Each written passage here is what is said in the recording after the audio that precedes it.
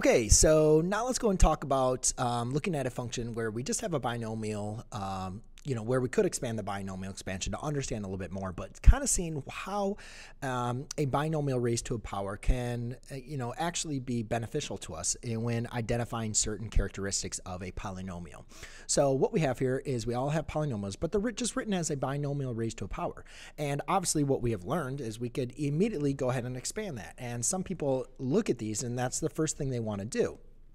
And if you're dealing with like a quadratic or a cubic, that's not the end of the world. But then obviously the higher and higher powers we get, the less sense that really makes. And then also for the operations that we're going to do in this video, it's really going to be best to leave everything as a binomial raised to a power. So a couple things that are different about this video is, I'm representing things as an equation. I have them set up equal to 0, or I have them, used as a function notation. So I kind of mix up the notation a little bit, and I'll kind of discuss that in each video or each problem, really how that affects anything. It doesn't affect anything, but, what we can do to look at it. So the first thing we want to look at is finding the x and actually let's go up here and just talk about a couple things. Just to kind of remember, the x and y intercepts is when the graph crosses the x or y axis, and just notice that the x intercept is when y equals 0, the y intercept is when x equals 0. So that's something that we discussed before, but I really want to, make sure we understand that, because for any function, that's going to be the case. And then also we talk about a little notation with zeros. The zeros is when f of x is equal to true, and the real 0 is going to be the x-intercept. So when we're talking about finding the zeros, we're really just looking for finding the x-intercepts. And the x-intercept, again, is when y is equal to 0. All right, so let's kind of get through this first example. We have y equals x plus 1 squared. So that's going to be a quadratic, right? Because we know if we were to expand that, that'd be a quadratic binomial, or trinomial, sorry. If we want to identify...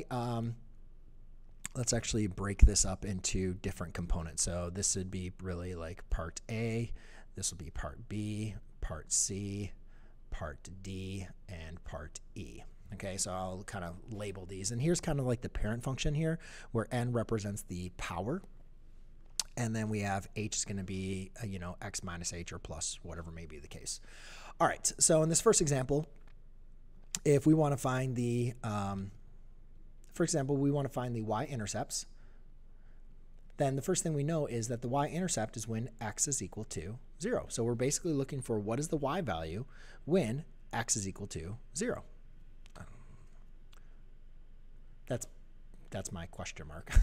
So that's basically what we're asking ourselves. So all we need to do for this first example is just replace x with 0 and then solve for y. Okay, well, there's not much work here we need to do. 0 plus 1 is 1, 1 squared is 1, so y is equal to 1. So we could write the y-intercept as y equals 1, or we could just write this as a coordinate point where x is 0 and the y-coordinate is 1. Okay. For b, and this is where it comes really helpful to having a binomial squared, is finding the real zeros, which is really just finding the x-intercepts. So for the x-intercepts, we're going to be x is equal, or y is going to be equal to 0, and we're basically looking for the values of x that makes that true. Or another way of representing that is when the function is set equal to 0, what is the values of x that makes that true? Okay, so now what we're going to do is replace y, in this case, with 0. Even though I know the definition said f of x, but again, remember y and f of x are really interchangeable. They're both the output of a function. So in this case, we're just using y in the notation, but I could have used f of x. So in this case, we're just going to use 0 is equal to, x plus 1 squared.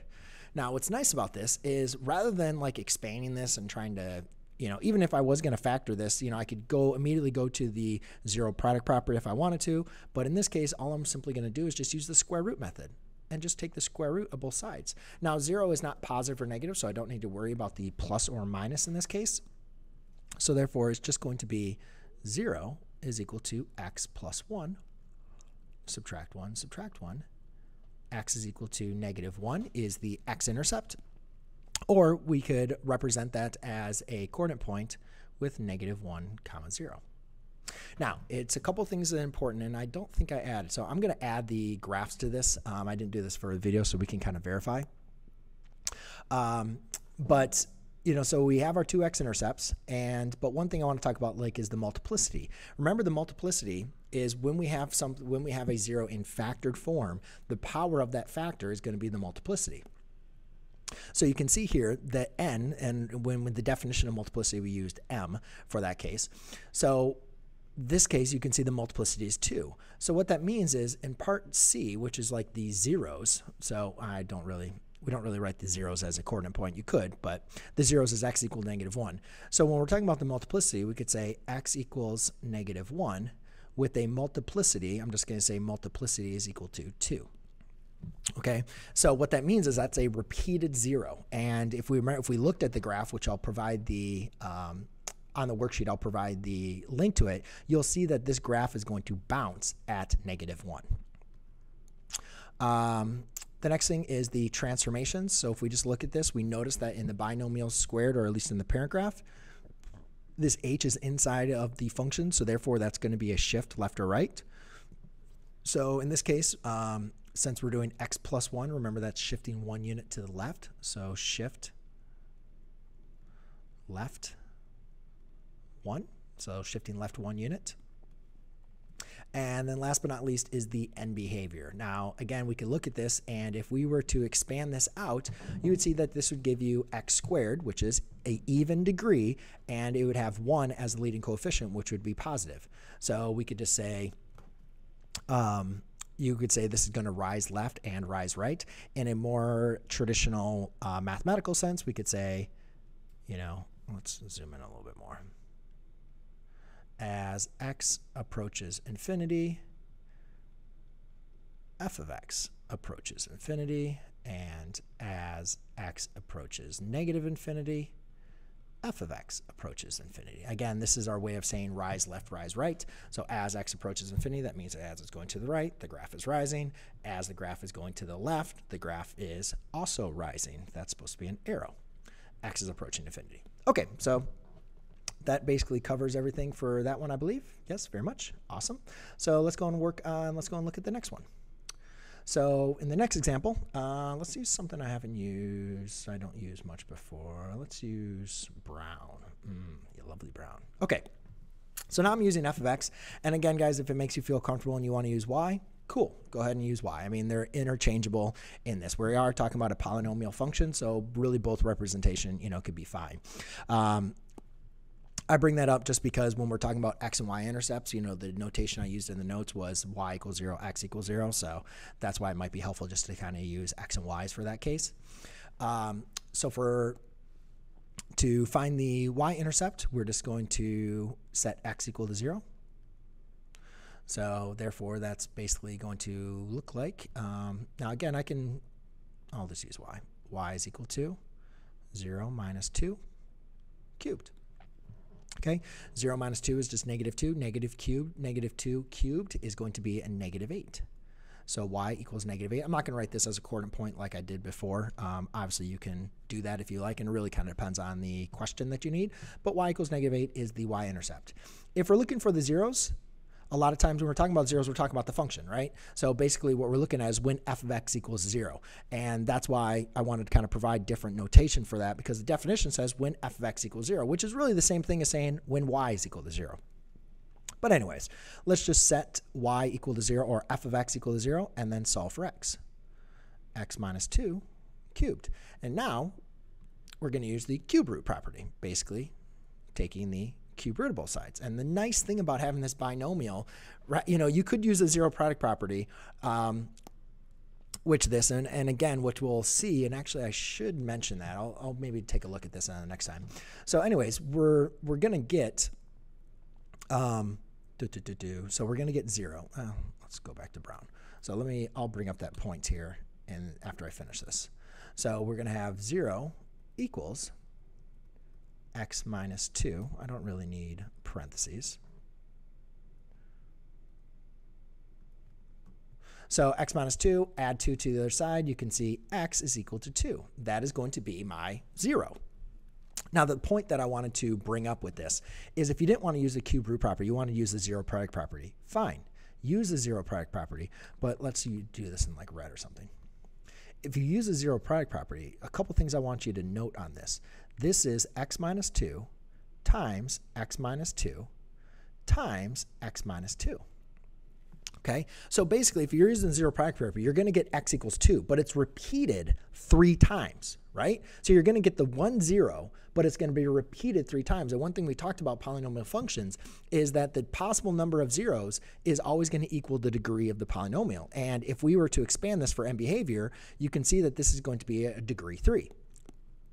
But there's only going to be one real 0 at x equals 2. The thing is that 0 is repeated 3, which we call the multiplicity. So that's again where like the multiplicity comes into play.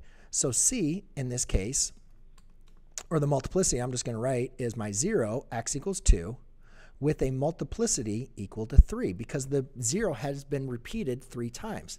In the similar case over here, instead of using the square root of both sides, I could use a zero product property again. I could say x plus 1 times x plus 1.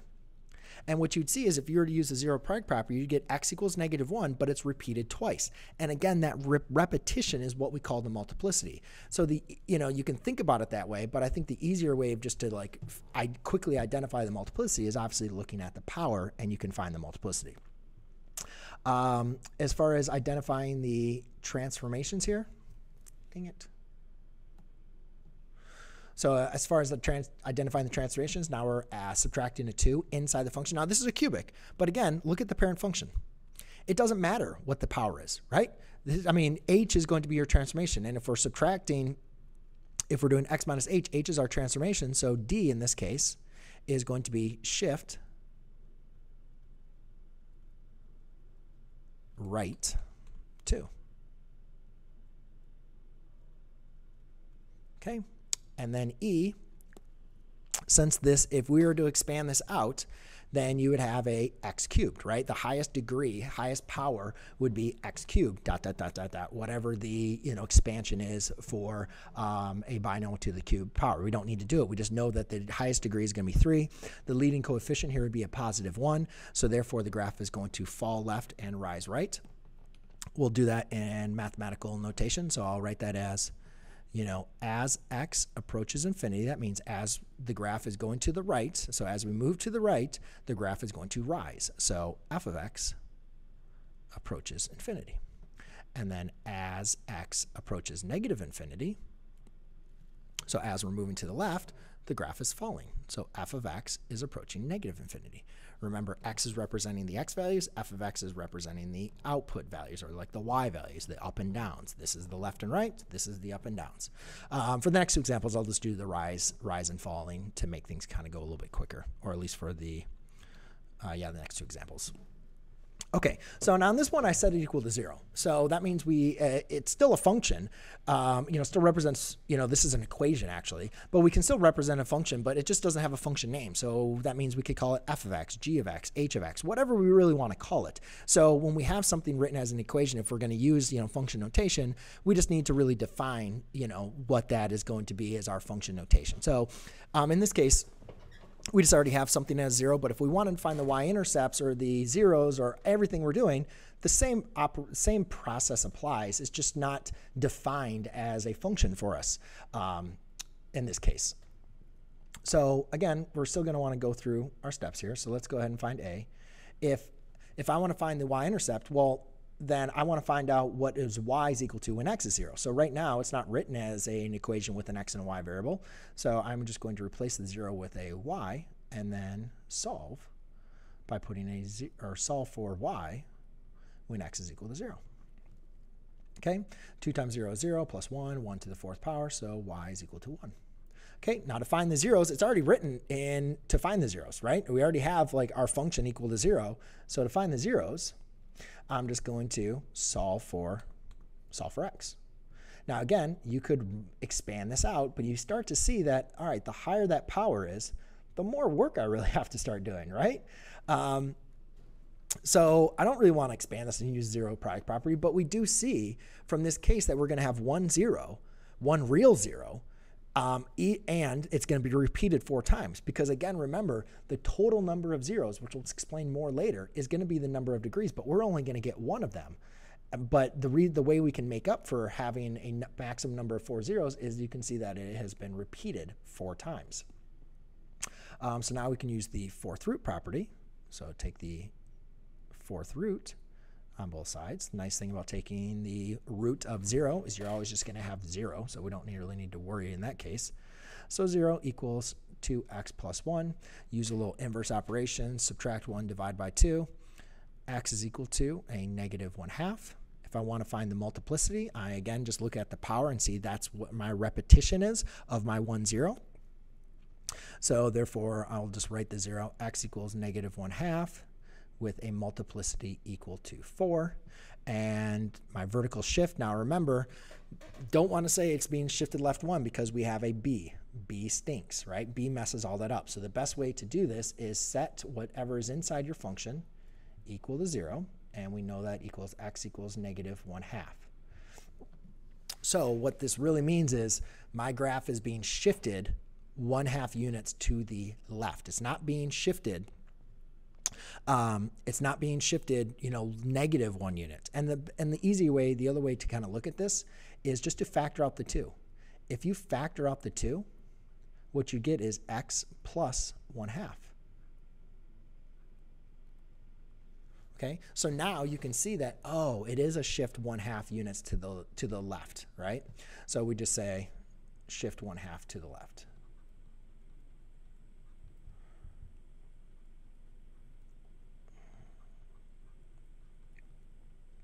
And then to find the end behavior, we notice that if I was to expand this, my highest power would be x to the 4th.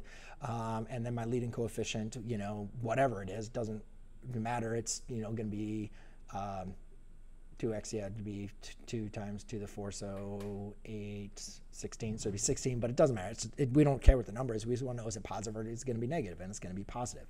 So therefore, this is going to be a rise right, rise left. Rise right, and rise left. All right, last example. Now, in this example, you can see that the x is second, right? It's not listed first. So what I want to do is I'm going to want to rewrite this in a better notation. So let's go ahead and use purple. So if I was to rewrite this, I'd rewrite it like negative x plus 2. Why am I writing plus 2? Because the 2 is positive. Okay. Now you could even go one step further and say, I don't like having that negative right there. I want to make sure I factor out my b. So let's go one step even further. Y equals negative x minus 2 to the 5th. Okay, there's nothing wrong with this notation for doing the math that we're going to do, but once we get down to identifying the end behavior as well as the transformation, I like this notation. Okay, but let's go ahead and figure out the y-intercept first. So to identify the y-intercept, we're just going to replace x with 0. So we'd have y equals 2 minus 0 to the 5th. 2 minus 0 is 2. 2 raised to the 5th power is going to be 32, right? I'm just going to make sure for 16, yeah, 32. Okay, you could write that as a coordinate point or leave it there. To find the 0, we're going to set the y value equal to 0, and then solve for x. So 0 equals 2 minus x to the 5th. Use our lovely 5th root property on both sides. Again, the 5th root and raising to the 5th power are inverse operations, so they're going to undo each other. So that's why it's going to leave us just with our quantity 2 minus x. And we'll have 0 equals 2 minus x. Now I can just add the x to the other side. You could subtract the 2 and then divide by negative 1, but either way you see that x is equal to 2. When identifying the multiplicity, you can see that this is being basically repeated 5 times. So that means it's a repeated multiplicity. One thing just to remember, when it's odd multiplicity, again, for this one and this one, remember it's going to cross. And the even multiplicity, remember it bounces. But this one, you're going to have a 0. Only one real 0, right? There's only one real 0 here. So if you were to look at the graph, which again, I'll provide those graphs for each of these. When you look at these graphs, what you're going to notice is this graph only crosses at x equals 2. And since it has an odd multiplicity of 5, it's going to cross, right? And however, there's going to be an opportunity for 4 more zeros, which we'll learn in later of how those come up. But you can see this multiplicity that makes sure that adds up to 5, which is important. All right, and last one, or let's look at the vertical transformations. So the vertical transformations, you can do the exact same thing what we did here. Take inside of our function and set it equal to 0, so negative x plus 2, or at least to see where the transformations are. This isn't going to, this is just going to tell you the shifting left or right. So again, I'm going to have, x plus 2 when I solve that. And again, if you look at this transformation, you can see that, yes, the graph is being shifted 2 units to the right. It's also being reflected about the y-axis. So we got to make sure we include both of those. So we're going to say shift, I'm just going to say right 2 units. Sorry. Shift right 2 units.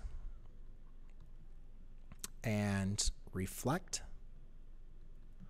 the y-axis.